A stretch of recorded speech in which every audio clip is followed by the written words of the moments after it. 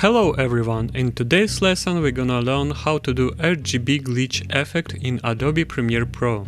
I have prepared my clip in timeline, and first of all we need to duplicate the clip. Hold down Alt or an Option key on Mac and drag the clip to higher layer. And do it one more time.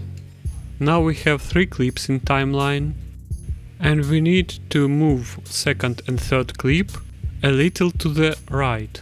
Count 3 frames and drag second clip. Count more 3 clips and drag third clip to its position. Now go to the Effects panel and search for RGB color balance. Drag the effect to every clip. 1, 2, 3.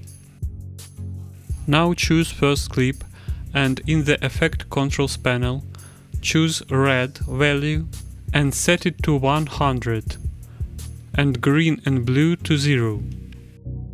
On the second clip we choose Green 100 and Red and Blue 0. And on the third clip we choose Blue 100 and Red and Green 0. Now we need to change our blend mode. Choose first clip and select Linear Dodge Add. And do the same with second clip and with the first one. And that's all. Our RGB glitch effect is ready. Thank you for your attention, subscribe to the channel and have a nice day.